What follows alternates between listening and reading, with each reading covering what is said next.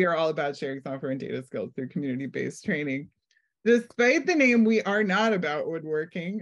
We came to this name because we became a collection of lesson programs. The original was Software Carpentry, but that was a great idea. It inspired some other good ideas that had some similarities and differences.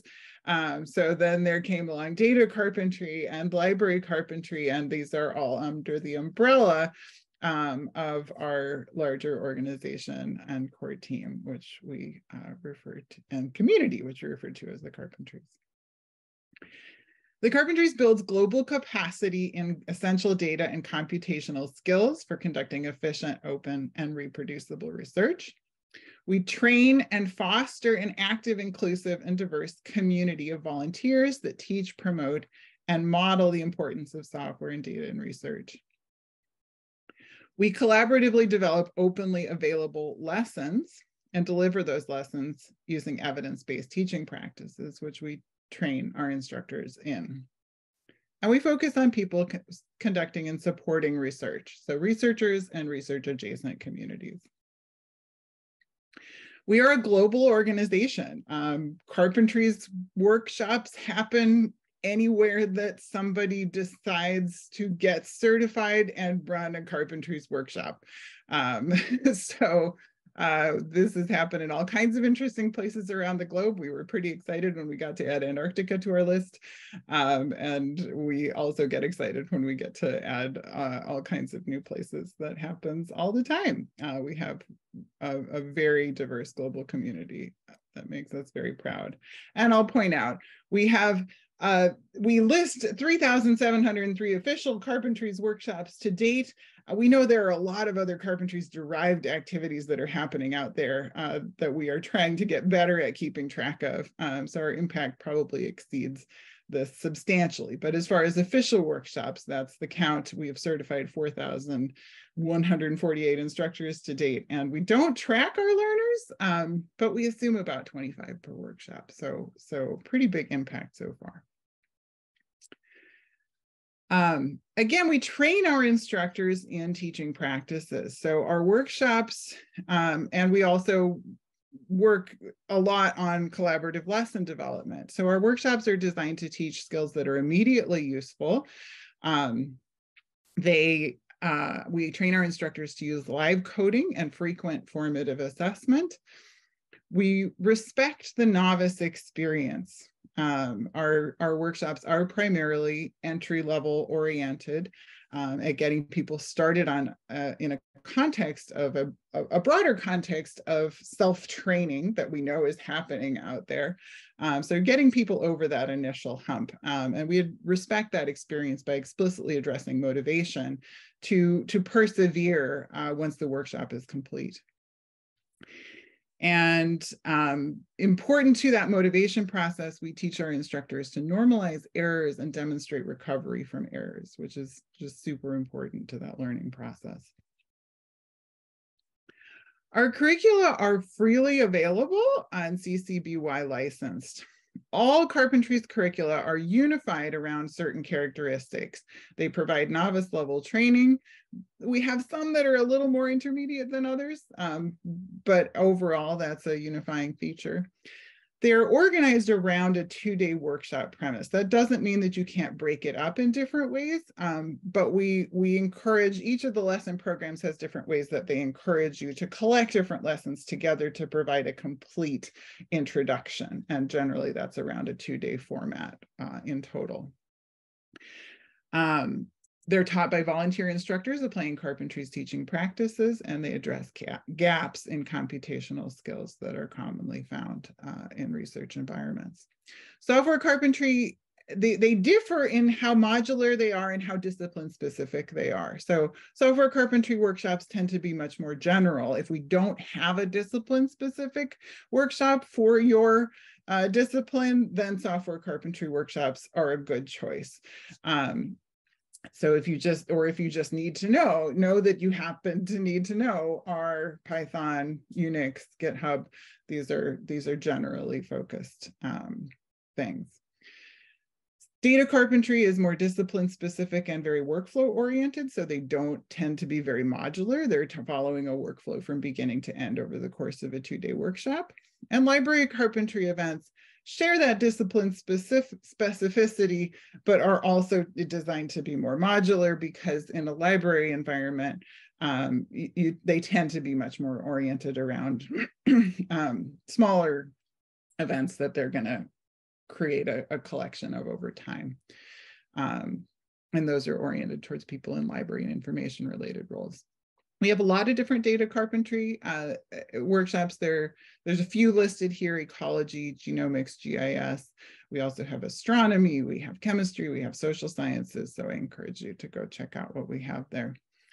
And in addition to that, we have a lot of interest in lesson development in our communities. So we have a platform where people can come and contribute lessons and share them. And we are also in the process of developing a peer review process by which mature lessons from the incubator can join our lesson program someday by going through peer review in the Carpentries lab. Our instructors bring basic technical skills. So we don't train people to teach by teaching them Python, right? We do expect people to come, if they want to be instructors, with some basic knowledge, but they don't have to be experts. They just need to know enough to be able to teach at the introductory level. And we encourage people actually to come when they haven't fully developed their skills, because teaching is a great way to continue learning. So even though we don't provide intermediate workshops, we do provide opportunities to learn. That's sort of our intermediate level training, is by serving as a helper, by serving as an instructor, you do continue to learn as you go. And we hear this from instructors all the time. When people become certified, they can co-teach self-organized workshops locally. They can also support, and often do support, the development of inclusive, vibrant local communities of practice.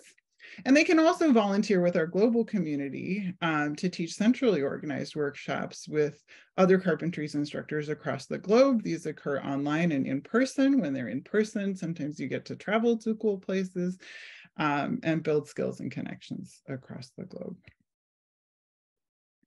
What does a local community look like? Carpentries communities can include lots of different roles.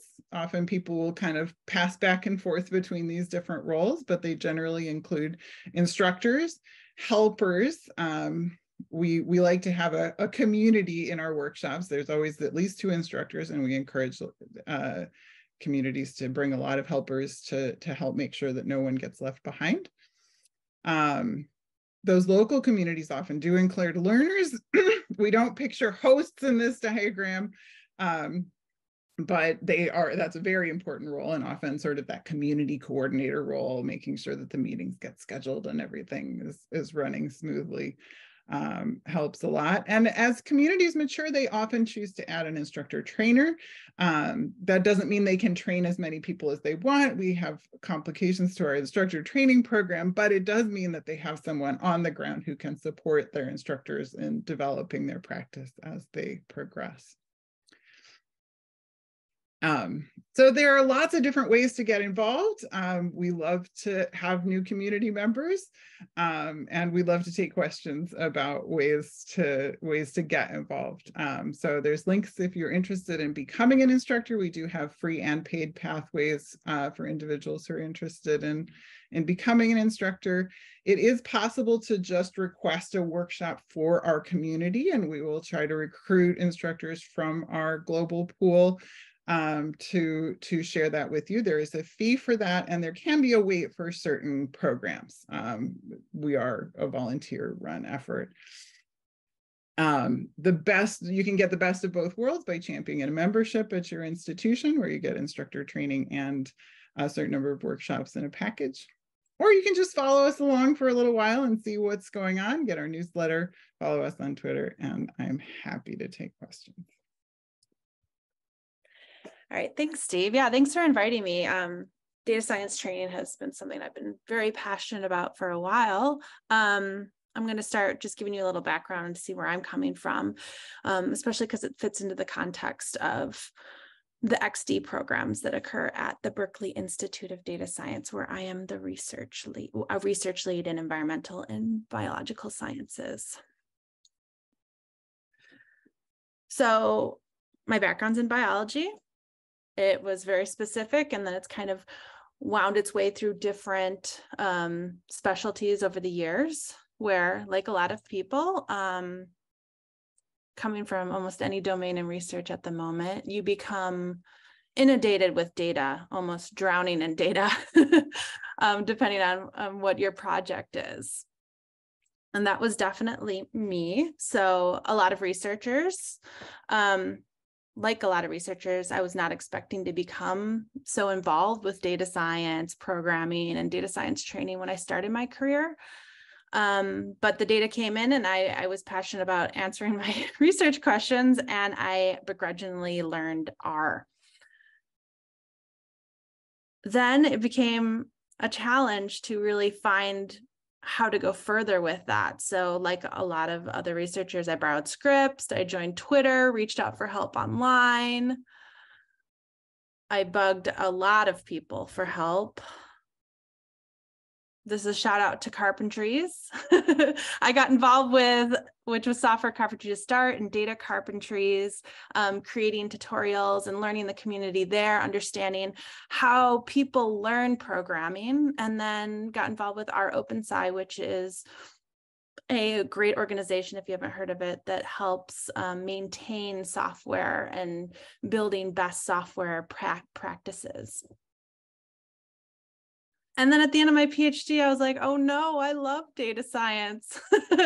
I really fell in love with what the tool, data science as a tool, and it not only fueled my research, but it really changed how I thought about research. It expanded how I approached my questions, and I began to ask bigger and bigger questions, and it made me love scientific research more.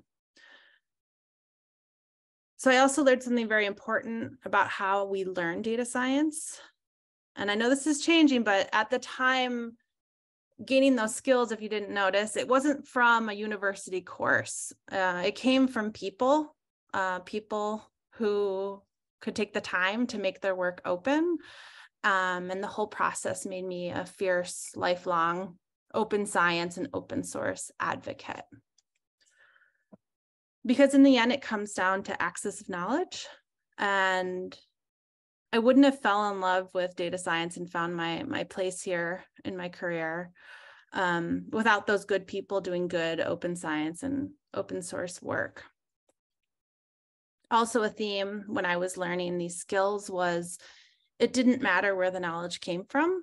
It didn't matter the kinds of people, but also the domain. When I was learning to perform my biological research from non-biologists, economists, software developers, astronomers, linguists. It didn't matter. Wherever I could get that information, I just gobbled it up.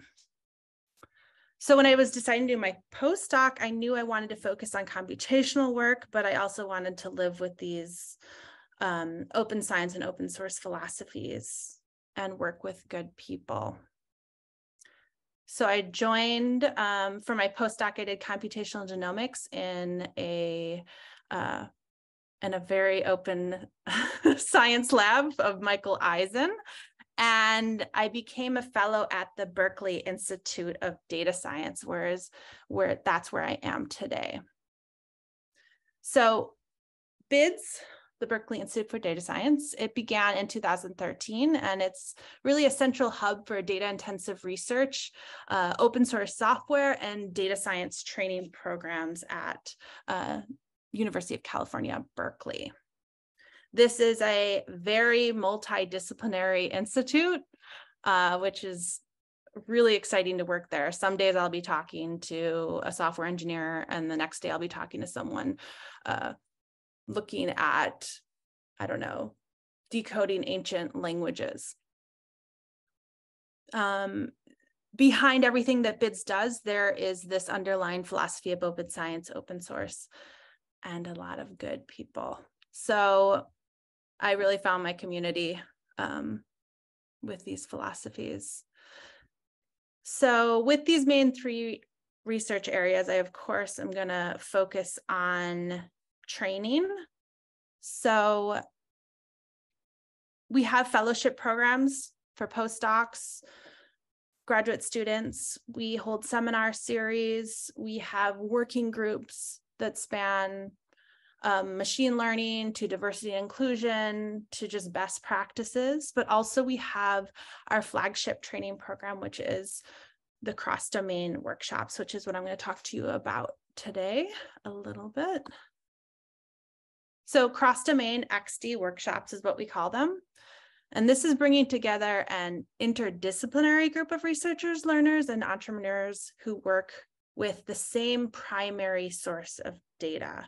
So we're kind of a mix between the Hackweeks, except, which Anthony will talk to you about. The structure is similar, except instead of being domain focused, we focus on a particular type of data. And so we've had Text XD and Image XD are the ones we have annually. Then we've also dabbled in Networks XD, and then University of Pittsburgh has recently hosted an Audio XD. So the goals of the workshop are to support a diverse community for data-intensive researchers who work on, this says image data, but any type of data. Image is a great example.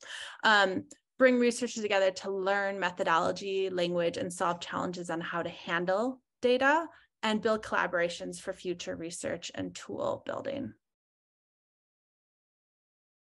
And so why interdisciplinary? One, you need that point of knowledge to have a conversation. And we find that this is very powerful. If you are working on image data, you are working with similar workflows, whether you be an astronomer or a neuroscientist. Data type is a really unifying thread for how we handle data problems. This also is a cross-pollination of techniques to solve similar problems. For instance, if you're doing image data,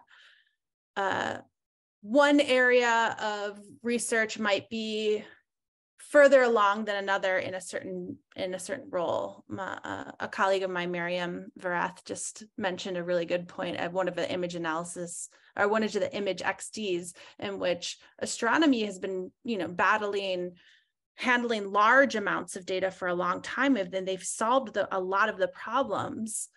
And then in health has been really focused on identification of particular shapes and things like that. So when they come together, those fields can kind of create a better foundation of knowledge. It also allows you to identify redundancies occurring in different fields. So you're not all creating the same tool that can be used across fields. And of course, it spurs creativity in solving complex problems. So the audience is designed for researchers who are already proficient in and understand the challenges involving with handling a specific type of data. So one of the ways to think about this, like attendee fit, is that although participants range from trainees to those in established careers, and we want to make sure that there is a diversity in that regard, all have processed and analyzed a particular type of data. So they've already been working with image data if they're coming to Image XD. So someone who maybe had taken several intro to carpentry workshops already, and they're already implementing in their research, they can then come to XD event to learn more advanced techniques, share their knowledge, and then collaborate on further projects. So the first XD was Image XD. It was 50 researchers from the fields of health, computer science, agriculture, biology, astronomy, and they were all united by handling image data. And they got together to discuss and identify common problems, algorithms, and tools to advance this research. This excitement, it left everyone buzzing with the knowledge they gained, and especially for finding this new communities. And the excitement spurred from the first event helped launch and sustain a program that BIDS is really proud of now. So since 2016, we've had 12 XD events. We've had the annual Image XD, annual Text XD, and then, like I mentioned previously, the Network and Audio XD. So the structure of the events are similar to the Hackweeks that Anthony is going to talk about. There's structured time for talks, structured time for demos and lessons, but there's also unstructured time, kind of an unconference style, where the attendees can find time to talk about, collaborate in smaller groups to really make those connections with the people who are coming to these events. We've also had hackathons, and then of course these breakout events, breakout groups. And so each XD event, we're pretty experimental. So each XD event, we refine the process every year. So there's a lot of room to grow and understand exactly what we need from these events, depending on who's attending.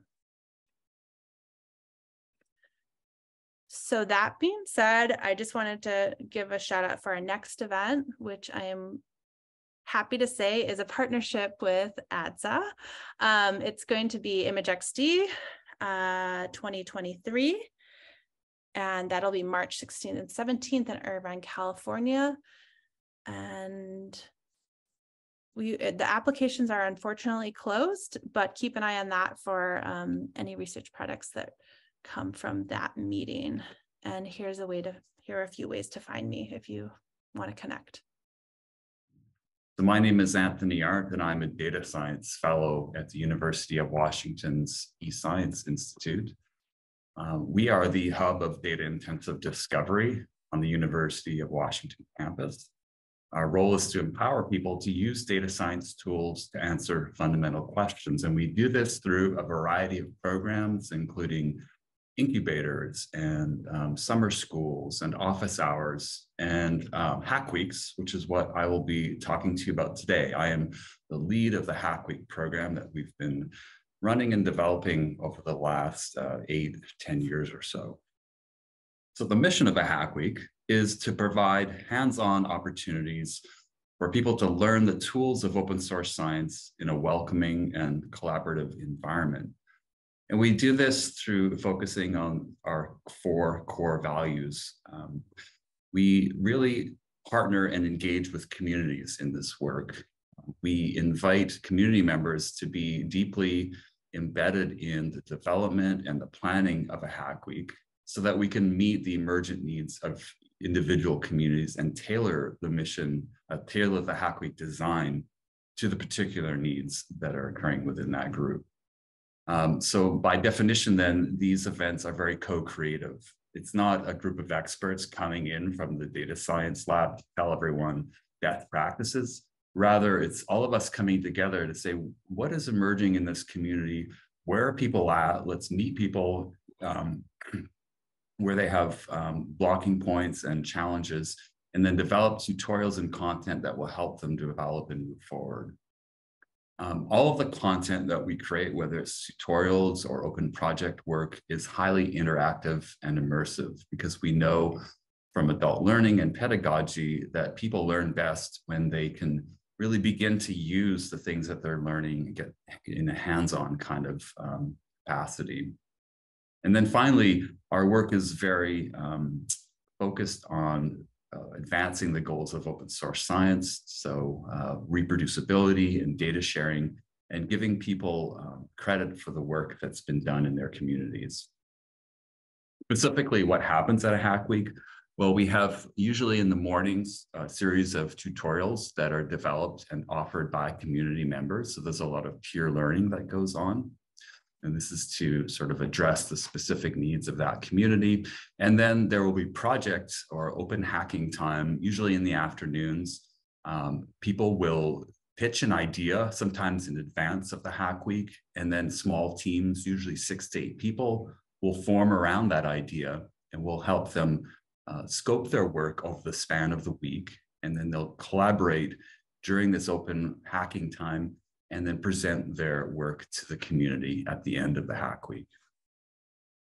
We really have a lot of intention around creating positive learning environments. And we do this through hiring professional facilitators. We employ technical education specialists here at the eScience Institute to guide our events. What this looks like is community building activities, such as icebreakers and networking activities that are interspersed throughout the Hack Week.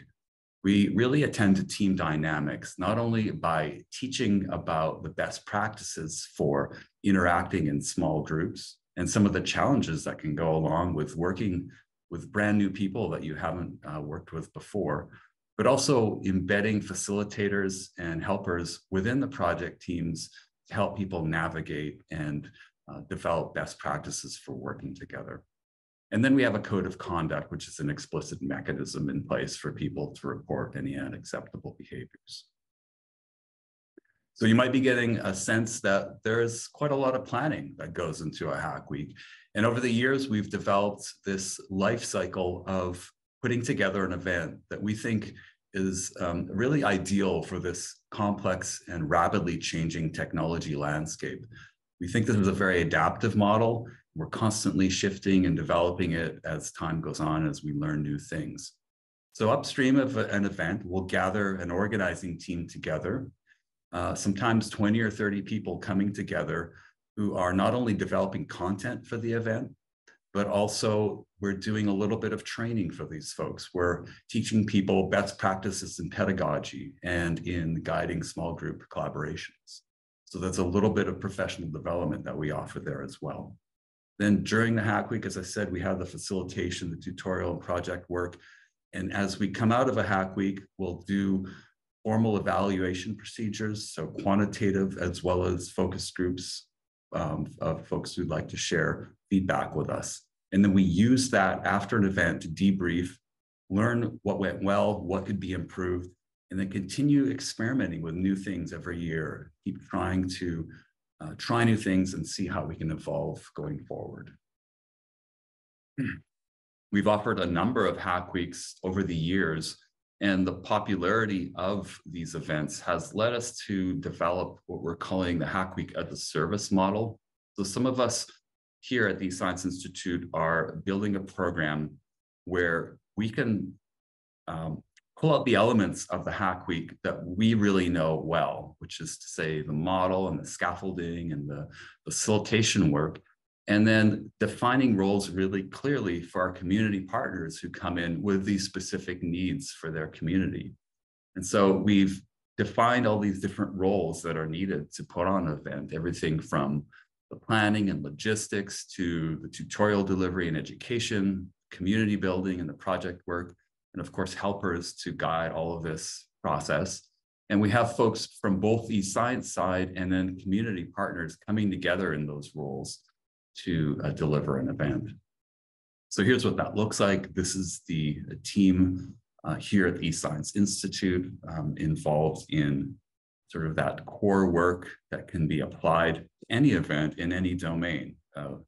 We have expertise in the model itself and in facilitating and guiding people to develop content for their community.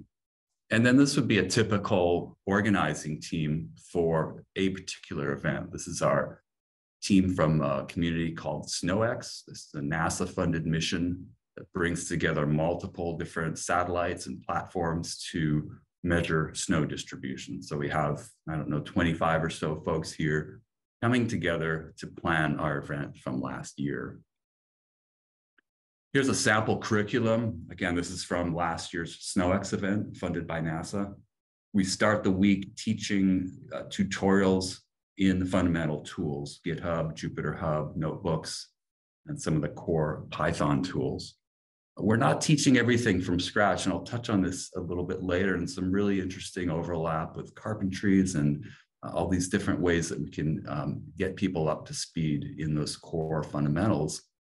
On day two, we're then teaching how do you access data from this particular platform. So we're partnering, we have folks coming in from federal data centers to teach people what are the best practices and lowering the barrier to getting at the data.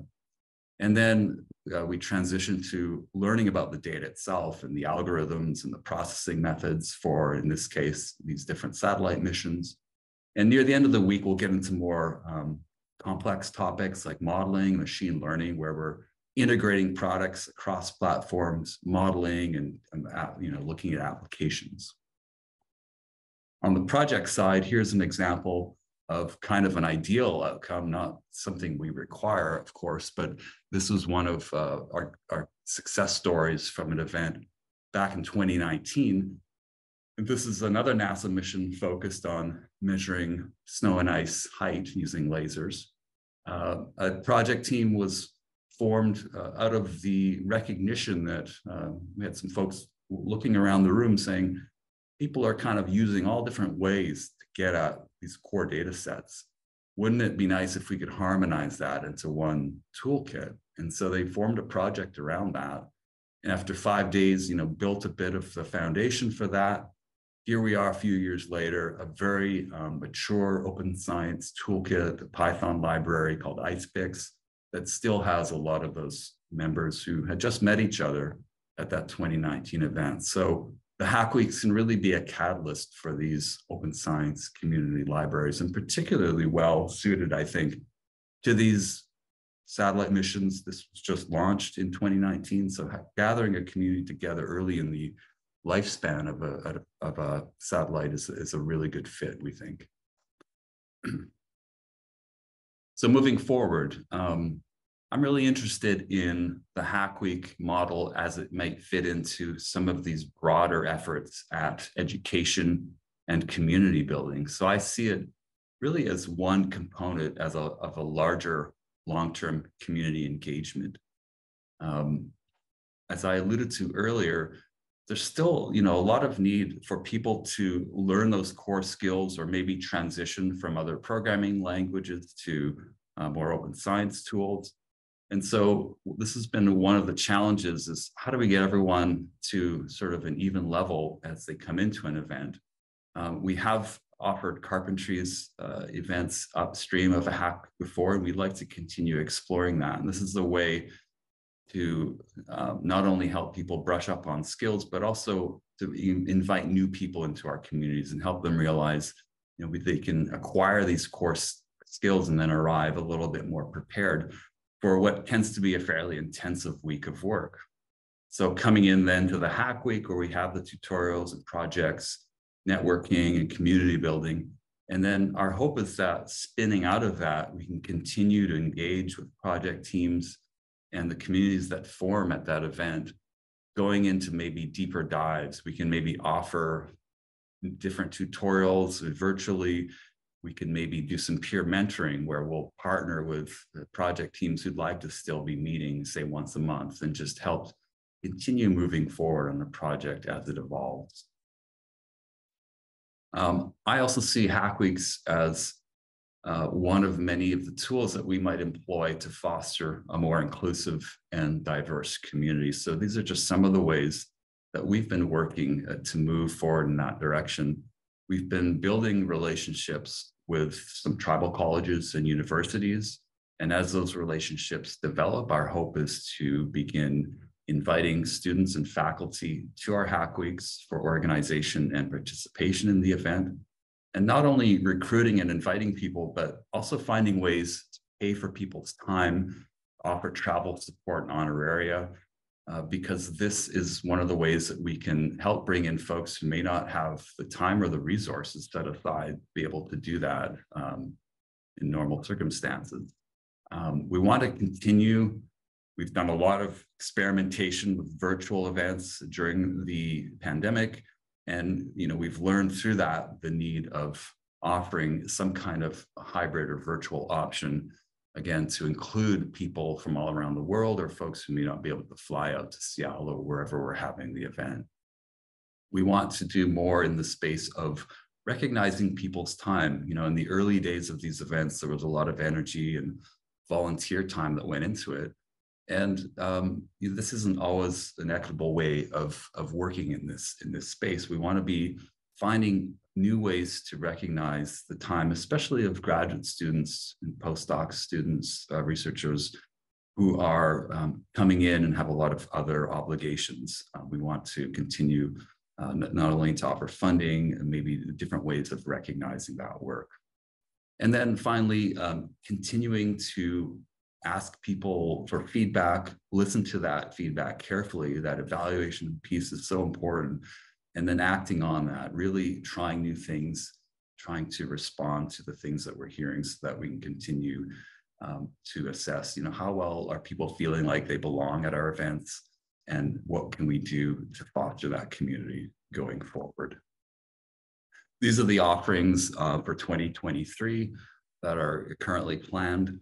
A couple of events funded by NASA at the top there, focusing on snow and glaciers and ice. There's a Neuro, it's called Neuro Hackademy. It's actually a 2-week event. And Ocean Hack Week. All of these are being offered in the summer. And we've got a couple of other events as well that are pending. So we're really interested to hear from community members. If you are interested in participating in events, or if you'd like to think about how can I partner with eScience in putting a similar event on, we're really interested in hearing from you. You can contact us and learn more about the programs at our website, escience.washington.edu, or feel free to reach out to me. Here's my email address. And I just want to also acknowledge all of the support we've had over the years from the Moore and Sloan Foundations, NASA, and the eScience Institute that have helped us to build this work over the years. So thank you.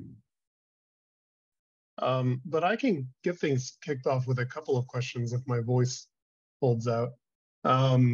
So the first question I have is there seems to be a lot of overlap in some ways between what's happening with XDs and Hackweeks and Carpentries, and I think you all have kind of touched on this, that these all flow into one another. But I'm curious about the broader ecosystem of informal training in this sort of data science or data science adjacent space.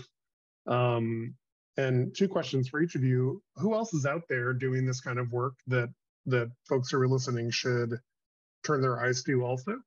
And the second question, which is maybe harder, is how cohesive does this ecosystem seem right now? And what could we as a broader community who's interested in informal training do to draw all of those training opportunities and organizations together to provide more cohesive training ecosystem? So I'll let the 3 of you take that question as you will. I can start. I don't have a lot to add, but one of the I've been seeing a lot at societies and conferences. They've been kind of independently for domain trying it themselves, and they may not be aware of the different styles of doing this. But I also wanted to, this question was great because while Anthony was talking, I was thinking, oh, we should have a hack week just on data science training, which is something we could talk about. But it's such a need, and the need only is continually growing. So I only expect more and more of little groups doing it for their specific communities. And yeah, I think it would be great if everyone wasn't working redundantly on the same thing. And Ciera, who else is out there doing this kind of stuff that you want to draw people's attention to?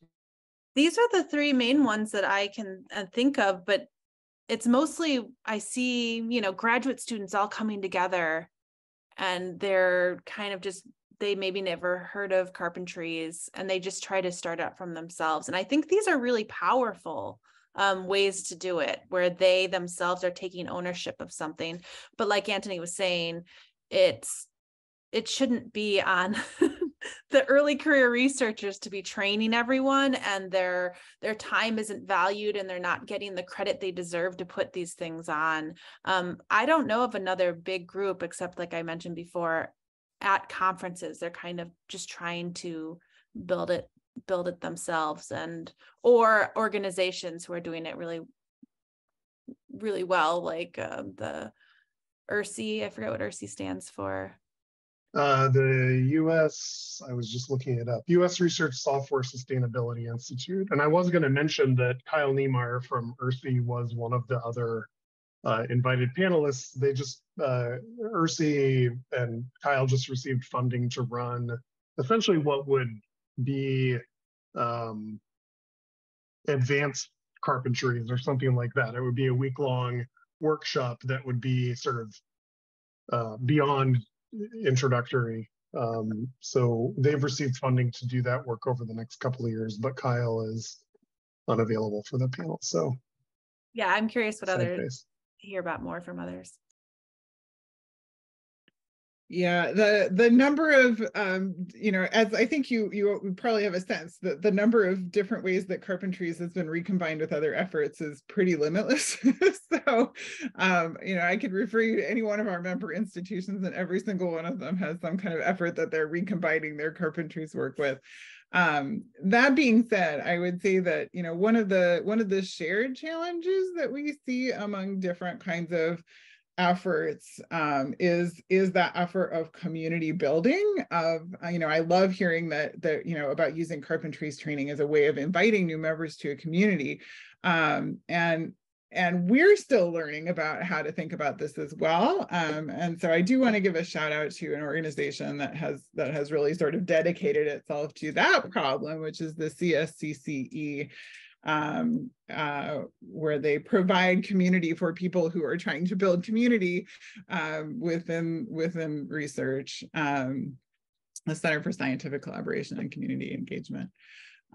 As far as other training efforts, that I will, if anyone out there is interested in particularly in microbial genomics, I know that there is a training opportunity that's accepting applications right now that is very Carpentries adjacent, and that's the stamps workshop at MBL, which I will share a link to. But those are the things that occurred to me off the top of my head, but so many possibilities. Before Anthony jumps in, Karen, are there any specific initiatives the Carpentries are working on to kind of cross-pollinate with other groups, or are you so busy with all of the work that you do that it's hard to find time? Yeah, it's I mean, yes and yes. It's there. We have tendrils out in many directions. We work fairly closely with the CSCCE. We also, each of our members has needs that we're kind of organizing around. So we have a lot of little relationships, but we don't have any sort of major initiatives at the moment. But I would say there's conversations going pretty regularly, and I would love to see more of them. We're always interested in and open to new ways to collaborate. Great. Yeah, so I'll shout out to the OpenScapes program. Julie Lowndes and Aaron Robinson are doing some amazing work. They've been hired by NASA to develop what they're calling, it's a champions program. So they work with a cohort of people at the NASA data centers and do fairly intensive work with them to develop their skills and professional development. And then they go back to their data centers and train people working at the data centers. It's a really great model. Julie's written some fantastic papers over the years about the mentorship models and increasing kindness in data science. Just some really fantastic work. There's also Project Pythia, an NSF-funded effort to train folks on the tools of data science in the geosciences. So I'll put links to those. And then to the other question, I don't know, I sort of think about long-term what's our goal with all of this work. I think ideally, maybe some of the tutorial and trainings begin to appear, and this is already happening, in courses in university curricula. So that we can maybe open up the time that we have when we do meet in person to take advantage of the best of what that has to offer, which is that community building and building relationships. And, I'm beginning to wonder if our time at the Hackweeks is being spent as well as it could be if we're spending so much time delivering tutorial content. I'd like to see more of that shift into, I guess, a more traditional coursework space. But yeah, the overlap between everything we're doing is incredible. And I think I'll just, as a closing, I'll mention we did, with the last couple of years, my colleague Daniela Huppenkotten, who is one of the inventors of the Hackweeks, has been leading a global Hack the Hack Week conference where we're partnering with people all around the world, looking at these kinds of events, say, how do we coordinate, how do we share ideas and harmonize what we're doing? So a lot of that is ongoing. That's great, thank you. Let's see, we have a question from Yvonne. You want to unmute and ask? Hi, yes. So glad to be here today and have you all speaking. I'm like Ciera in that I'm an very early career researcher. I'm actually doing my thesis right now. And it's in psychology and neuroscience. So I'm looking for more computational neuroscience skills. And it's kind of tough. What I found online is more like, I'm sure you're familiar with Neural Match Academy, which is kind of like this A to Z course, right? It's huge. And as far as taking it on yourself, you can do that, but and availability is limited. I think only summer if you wanted to try and do it in person. So any tips on where we might be able to find some computational neuroscience programs? I'm just starting out with R. I know Python is good for it as well, but something that maybe more specific to computational neuroscience as opposed to just, you know, these basic R and Python courses. And Anthony, I did look up while I was on hold here for yours that you're offering, but it seems like it's more towards, it's asking for previous experience, like what's your GitHub username and have you participated in offering any code? And you know, here at the beginning stages. So any help in that regard?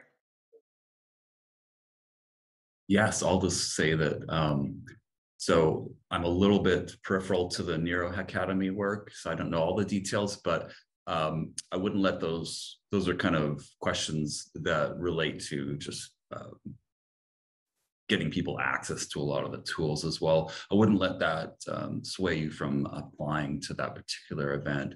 And I'd be happy to put you in touch with the organizers to learn more. But I believe that there's an effort to really welcome people in at all different levels. And it kind of gets to what we talked about, you know, brushing up or getting to a certain level prior to an event like that, say through a Carpentries or something, would be really, I think, suitable to get you in a position where you could really benefit from the event. But I'd be happy to speak offline about that. Great, thank you. Ciera, I know that there are some folks affiliated with BIDS who are neuro adjacent. Is there any work happening in that space? I imagine with ImageXD there is some neuro overlap. And then Karen, I wonder, are there curricula or, you know, data carpentries that are focused around neuro data? That would be of interest.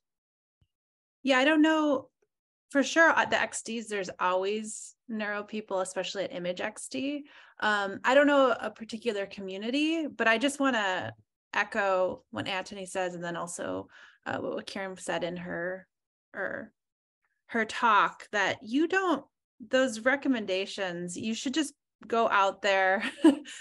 None of these organizations have put those questions or requirements to keep people out.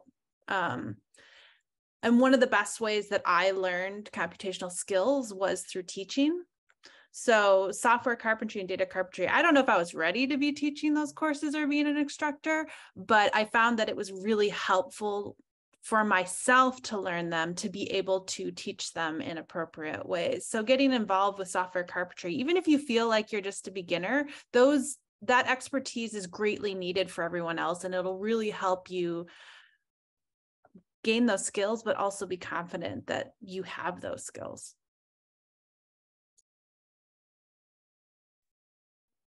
Yeah, intermediate means different things. This is one reason why we don't do intermediate training, because intermediate means different things to everyone, right? So if you run an intermediate workshop, you're going to get some people who know this, some people who know that, and everybody who doesn't know something.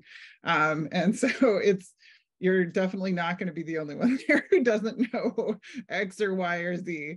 It's a challenge. We do not have official curricula in neuroscience, but it looks like there are a couple of things in development in the incubator. I cannot vouch for the quality or completeness of anything that's in the incubator, but if you go here and just search for neuro, you can see what's there and see if there's anything that might be there to walk through, or maybe somebody to contact. Great. Thank you. Michelle? I don't know if I pronounced your name correctly.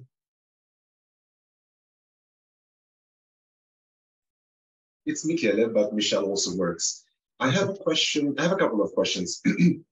And my first question is regarding multidiscipline groups. So we run FOSS, Foundational Open Source Science, here at the University of Arizona, which is a weekly workshop, and we have people coming from different backgrounds to learn about open source science. And I was wondering, because this is quite cross domain, we have issues. I wonder if there is anything that you have learned over your own experiences on how to mitigate people's issues when they come, when there is this group of very different people with different backgrounds. Does that make sense? Okay, one. And then my second question is for Anthony. Anthony, you talked about your workshop where it goes from here is how to approach the data, and then 2 days later, this is how you do ML. How difficult is it, or what are the difficulties that you run into going from here is the data to here is how you use the data, but in a very advanced way? Do people get lost, and how do you mitigate that? Do people walk away? Do you feel people walk away feeling like they've learned something? Is there people that have to contact you about it afterwards? Thank you very much, everyone, for your time today.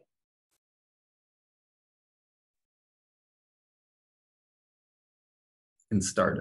What issues were you referring to, just to clarify? You mean issues that participants have with coming together in a community?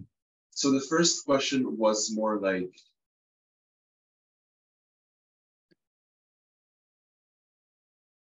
okay, this is a little bit of a background, but people come to this workshop series FOSS not knowing what open science is about, and then they are introduced to open science. And there is some parts of open science that might be more useful to one group of people, and some open sciences topics that are more useful to other people. And sometimes they don't see eye to eye when they ask questions, and that might raise, quote unquote, issues where some people might learn more, some people might learn less, for example, in a specific lesson. So this is kind of like my own problems that I have seen. So I was wondering if there is problems that you have seen over time that you might have addressed, or I hope I'm getting my point across here. Yeah. Karen or Ciera, do you want to start things off? Yeah, I think those challenges that you had, and especially with the uneven qualifications coming in, like some people have specialties in one aspect and some people have specialties in another one, and teaching open science. So my focus was on computational reproducibility, which is a very hard, very difficult thing to teach multidisciplinary, because every community has a specific standard. Every team has a specific standard. And there's honestly not a really easy way to do that besides talking through these standards. Like Anthony was saying, it all comes down to community and people. And unfortunately, there's no magic tool to get everyone up to the same speed, to understand where everyone is even at or what they know, without just sitting down and talking and having those conversations. So I really like how you mentioned, Anthony, that when you're bringing people together, we should maybe be spending this time doing that sort of thing. Me at BIDS, me and 2 other people were having those same problems when we were approaching how people actually do data science within research. And a lot of it came down to balancing the people you work with. What are their expertise? What is their motivations? What do they need to get credit for? And so when they come into these classes, when you're trying to teach them, they're coming from all over the place. We wrote a paper, let me get the link, that's all about just like working on a team for data science workflows and how to go through that cycle. And within it, there's a lot of ways to ask these types of questions within yourself, what you need from this data analysis, what you need from open science, what your immediate lab needs, and then what does your community need, and how to really have these discussions. Because it really all comes down to people. There's no magic like checklist. You can never have one. Technologies change rapidly. What was last year's like best practice becomes like the worst practice in a few years, what I've seen over the years. So it's really just like conversation and talking to people.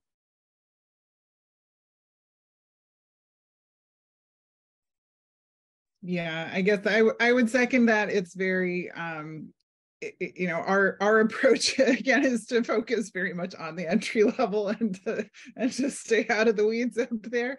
But I have also seen, I think that the essential thing is when you are engaging in intermediate level training is to keep that novice perspective in mind, and to be sure that you are providing enough structure to at least, maybe people aren't going to learn every single thing, but maybe they're going to have to copy and paste the code, and maybe they're just going to be able to sort of see that they can do it so that they can learn it later and develop a sense of motivation and empowerment.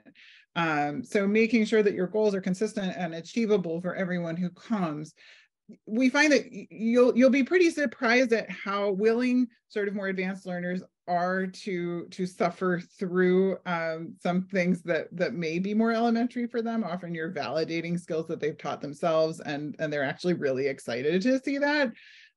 So we encourage people to really kind of lean towards favoring that novice perspective, even when you do extend beyond, because the consequences of harming someone and sort of sending them running when they really do get confused are much greater than the consequences of boring somebody for a little while, or maybe being a little disappointed that they didn't get all the way to where they wanted to go.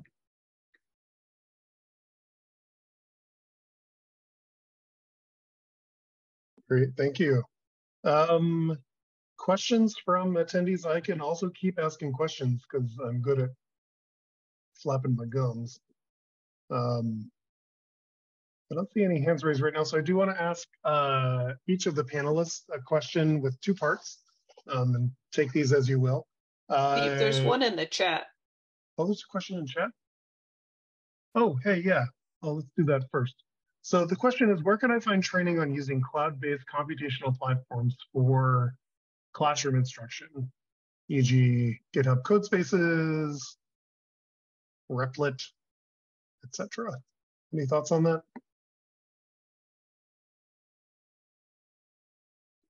I know that Berkeley, I'll try to find a link, but Berkeley has experimented a lot with cloud-based instruction, especially with Jupyter Labs and the whole Jupyter ecosystem. But they also have the undergrad education team has a conference every year. So I'm going to try to find that link. I'm sure that they're gathering knowledge from that meeting every year and putting it somewhere. But yeah, that's one of the areas that is every year it changes and the software evolves so fast. So it is very difficult to be on top of it all. But let me find that link.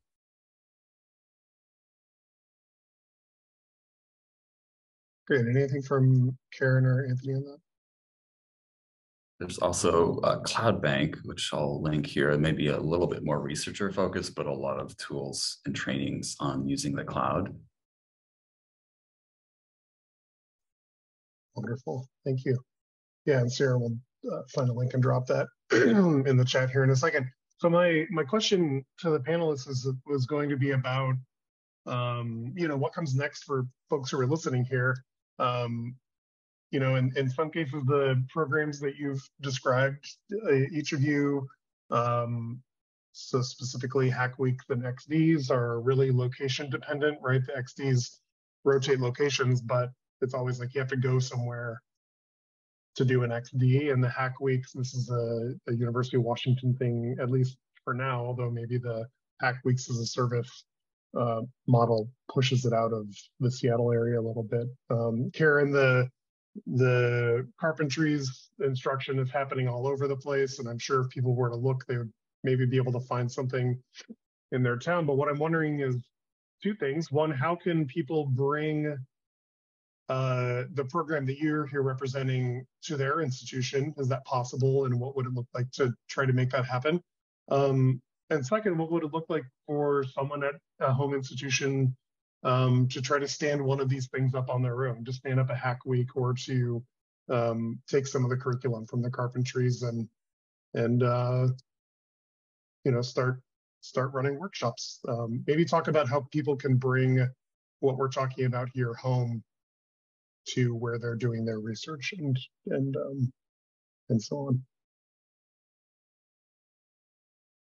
I can jump in. I mean, I think what you're describing, Steve, is kind of the ideal goal of sort of long term. It would be great to see people having the capacity to come together and spin up, a participant-driven community as the needs dictate. Okay, so we really, as a community, need to learn this.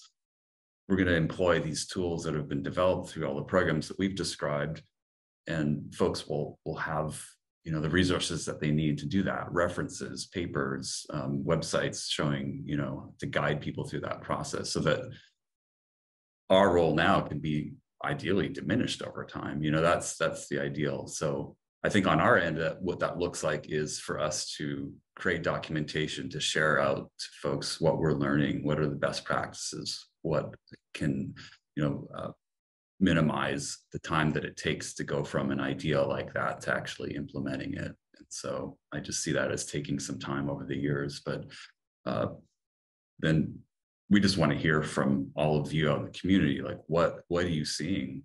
Do these models still fit well for you? How can they be shifted to adapt to what's occurring in your communities?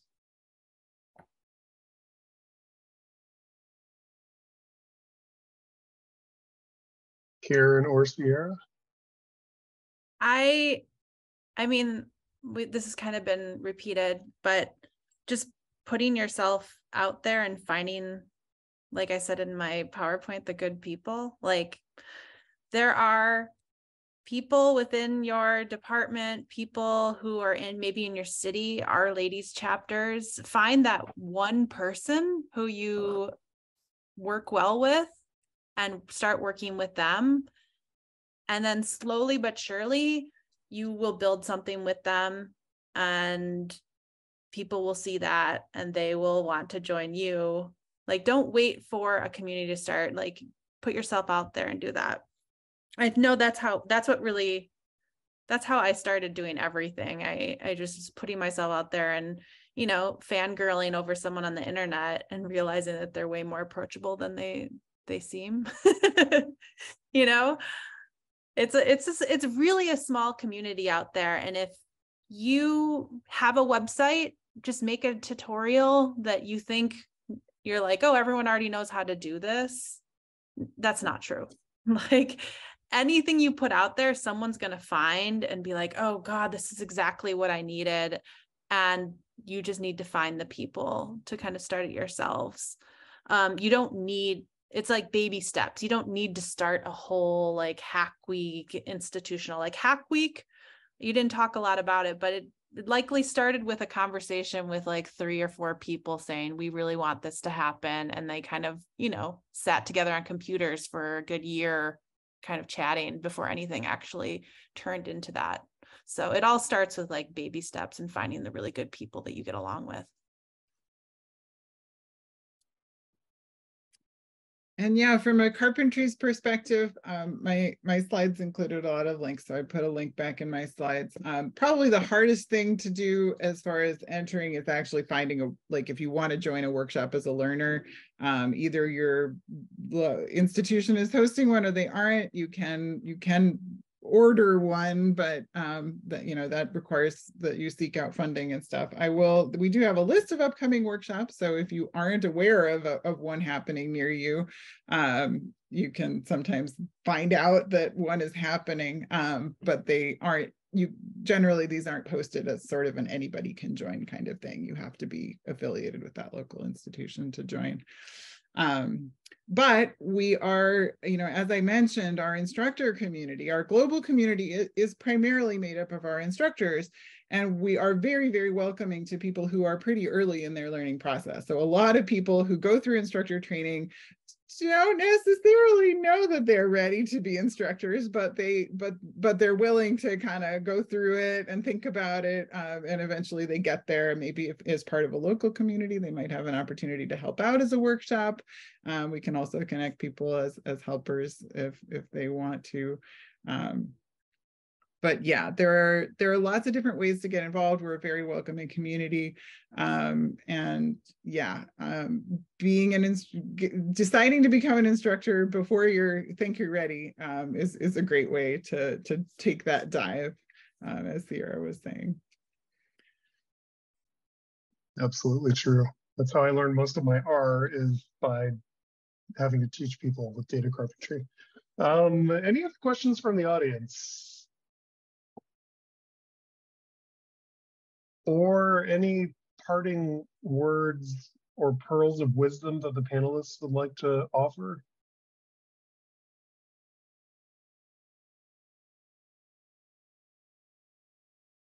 Well, I'll offer some pearls of wisdom and then we'll close things out. I do want to thank you all for coming in. I'd like to thank all of the panelists for being here. It's been great to hear from you all and to hear about, you know, what's going on in this space. Keep an eye out at each of these organizations for upcoming events or resources that you could make use of at your home institution. And please do reach out to me at academicdatascience.org or to any of the panelists if you have any questions or follow-ups. I plan to provide a link to the recording here along with hopefully slide decks from each of our panelists once we have the recording all processed, and I'll send that out to all the registrants. So again, thanks everyone. A round of applause for the speakers, and it's been great having you here today.